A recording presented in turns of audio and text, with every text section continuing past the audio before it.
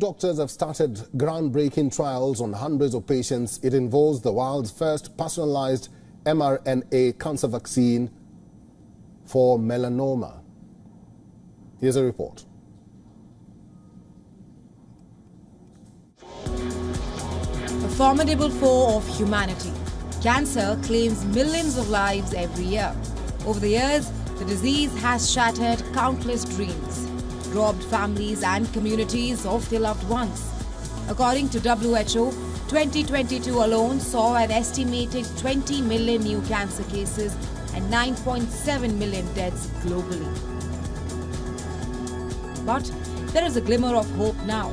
Medical researchers are initiating trials on the world's first personalized mRNA cancer vaccine. The jab specifically targets melanoma, the most lethal form of skin cancer. So this trial's open for patients who've got high-risk melanoma that's been recently operated on, that's been recently removed. Patients have to go on to study within 13 weeks of having their surgery, and any longer than that and they wouldn't be eligible to go in. The University College London Hospital is spearheading the ambitious Phase 3 trial of the vaccine for 1,000 participants across the globe. The vaccine is specifically tailored for each patient.